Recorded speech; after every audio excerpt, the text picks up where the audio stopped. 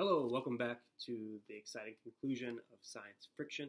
This is part 2 of today's story. It's in 2 parts, so if you clicked on this link first, go back and read the one video. I'm doing the reading. You can watch the video below this one for the first part. Anyway, part 2. We met the next week. Mom brought snacks again, and once again, we couldn't agree on anything. Finally, I said, "Look, we can't keep going like this. If we don't pick a project now, we're toast." "Planning is important," Ellen said. "So is toast," Benji said. "We weren't planning, we're arguing," I said. "We are not," Ellen said. "We are too," I said. "Are not, R2, R2D2, Benji shouted. "You're the only one who's arguing," Ellen said. We argued about that until it was time for her to go. 3rd week, 3rd meeting. We might as well have been in 3rd grade. Ellen and I argued. Benji seemed fascinated by his ability to touch the ceiling near my bookcase. I actually thought about moving that pile of clothes, but I sort of hated to spoil his fun. George kept his thoughts to himself, though he did seem interested in checking out some of the books I'd stacked up next to the hamper, which surprised me. We finally agreed that since we couldn't agree on a project, everyone would bring an idea next week, and we'd vote for the best one. Week 4. I voted for my project, Ellen voted for hers, Benji voted for Albert Einstein, George didn't vote, but he did offer the use of his quarter.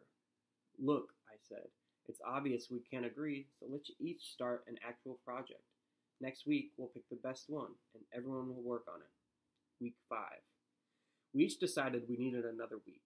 Everyone left right after our snack. When Mom came back for the dishes, she sniffed, looked at my piles of clothes, and said, "You really need to think about picking up."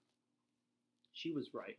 It was getting a little stuffy, but I couldn't pick things up just then. I needed to think about my projects. So I found a more elegant solution. I opened a window. Week 6. "What's that supposed to be?" I asked Benji when he lugged his project into my room. He looked down at the pile of popsicle sticks and coat hanger wires attached to a board with bits of duct tape, bent nails, and large globs of glue. "It's a roller coaster." "You're kidding." He shrugged. "It sort of fell apart. I'm not great with tools." I figured he'd make a joke about the project, but he just sighed and said, "Sorry I let the group down." I looked over at Ellen, who hadn't brought anything. "Did you start a project?" I'd expected her to drag in a display charting the life cycle of Gucci handbags. "I tried to spot comets," she said. "It would be so great to discover a new one. Dad bought me this excellent telescope last month, but it's been cloudy every night." I waited for her to say she was sorry, but she didn't. I guess the word wasn't in her vocabulary. I glanced at George. He shook his head and spread his empty hands. Then I looked at my desk, where I'd balanced a large board and contained my experiments. I'd grown crystals in various solutions. "I guess we'll have to use mine," I said. "Notice how the copper sulfate produces, Just then, Mom appeared in the hallway with a tray. She pushed at the door, then she pushed harder. There still wasn't enough space for her to get in. She gave the door a good hard shove. I could feel the floor shake. On my desk, the whole display started to slide. I tried to dash across the room, but I tripped on a pair of jeans. All of my hard work crashed to the floor. I lay on my stomach, staring at the icky mess. Mom put the tray down in the hall and squeezed through the doorway. "That's it! I've had it! This room is a disgrace!" She grabbed a handful of clothes from the floor. I expected her to drop them somewhere, or toss them. Instead, her eyes opened wide. Then she went, "Ew."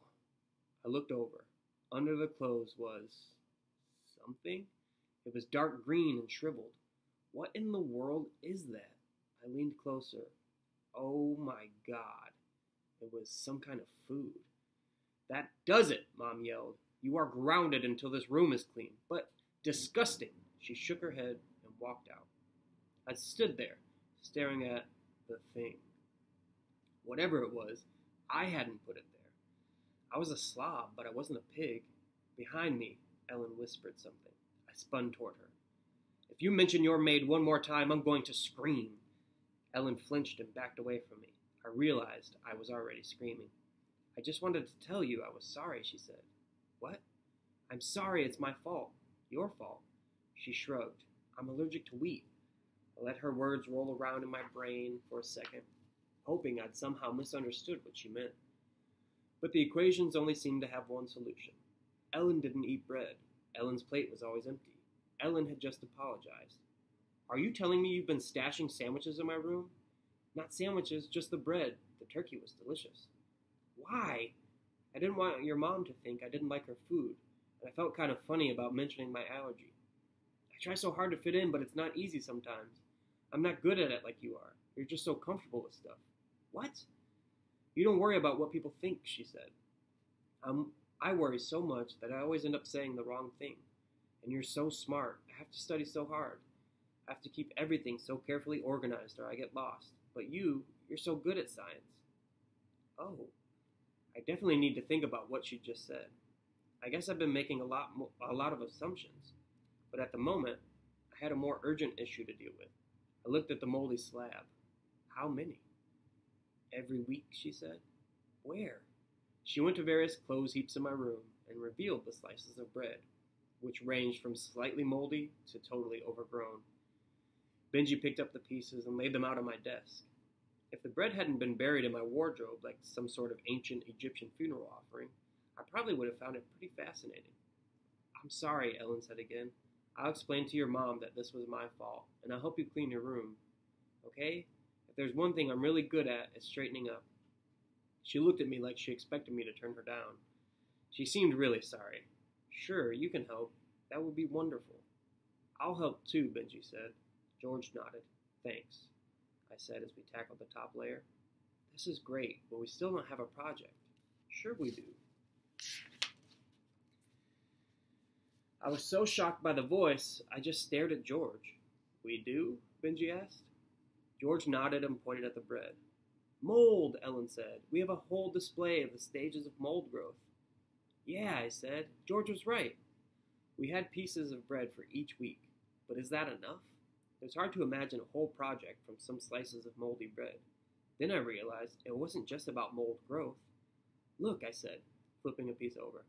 Ellen nodded. Mayonnaise it's acidic. Yep, we have an example of mold inhibition too. We just have to figure out a way to display it so you can see both sides. Great, Ellen said. What if it's still not enough? Oh, there might be some more, Benji said. What do you mean, I asked. Promise you won't kill me? No. Promise you won't make it slow and painful? No. He shrugged. I sort of don't like turkey a whole lot. Oh, please don't tell me you've been stashing meat in my room. He nodded. Where? I sniffed and looked around. Benji pointed at the top of my bookcase. You slimeball, I said as I climbed a chair to take a look. Oh, yuck. There were 5 piles of turkey in various stages of decomposition, neatly laid out from left to right. It was absolutely disgusting. It was also pretty fascinating, and I guess I was relieved to know the smell wasn't coming from my clothes. I looked over at George. What about you? Is there anything you don't like? He lifted a stack of books to reveal baby carrots. Good grief. How could all of you just hide food away like that? Well, Helen said, this place is kind of a dump. If you don't care, why should we? When in Slobovia, Benji said, do as the Slavs do. I couldn't argue with them. All they'd done was sink to my level. Maybe this was one area where it wouldn't hurt for me to try to be a bit more like Ellen, but just a bit. No way would my pens ever match my wardrobe. We got back to work. At 5, I asked Ellen, don't you have a piano lesson? It won't hurt me to miss one. She flipped open her cell phone and made a call. Right after that, George left. I figured he had some sort of appointment he couldn't cancel. But I was grateful he'd helped for as long as he could. There was still plenty to do. The rest of us kept working. I found it! Benji screamed a couple minutes later. What? I asked. The floor! I stared down at the spot where he pointed. So that's what it looks like. Nice rug, Ellen said. Thanks. I forgot I had one. Just as we were finishing, George returned, holding a beautiful display case with sections for the bread, turkey, and carrots. It even had mirrors in it to show both sides of the specimens. Wow, I said. That's perfect. Did you build it? He nodded. You're a genius with your hands, I said. He smiled. Ellen patted him on the shoulder. And you don't waste time talking unless you have something to say. I'll do the captions, Benji said. He started coming up with these awful puns that made everyone groan, like Spore Score and 7 weeks ago, Rotten Roll, and Bacteria Girl. But we laughed too, and I knew Miss Adler had a great sense of humor, so I figured it wouldn't hurt to use Benji's titles. Ellen, who had beautiful handwriting, lettered the signs. I typed a report to go along with the display. As we all finished up the project together, I realized I discovered an important scientific principle. It had nothing to do with mold, but everything to do with chemistry. Some elements combined quickly, others combined slowly, and some didn't combine at all unless you mixed them together under high heat and intense pressure. We got an A. Miss Adler complimented us on our planning. I'm impressed, she wrote, that you worked so nicely as a group and immediately got started on a well-planned and complex project. Your use of familiar food items was especially clever. That afternoon, as I was leaving school, I found Ellen, Benji, and George waiting for me. Want to hang out? Ellen asked. Do you? I asked back. All three of them nodded. I thought about those reluctant elements again, the ones that didn't want to combine. When you finally get them together, they usually formed incredibly strong bonds. Seems a shame not to take advantage of all of our work cleaning your room, Ellen said. Good point. I didn't have the heart to tell them that half of the floor had vanished again. They'd find out for themselves soon enough. On the other hand, it would give us something to do. There was one other thing I had to tell them, though. This time, I think we should make our own snacks. They all agreed about that, too. So that was David Lubar's story. That's kind of the great thing about these collections of short stories. You get to read a lot of different authors. This is actually my favorite one, I think, so far. Up next, there's a graphic novel. So that's a little spoiler alert, and I'll try to figure out what best way to beam that out to you guys. So I hope you have a great day. Explore the website. I'm going to have a form posted for you guys soon to fill out. I'm going to start my own class, I believe, next Monday. So I just need a bit of information before you get started. Have a great day. Stay home. Stay safe.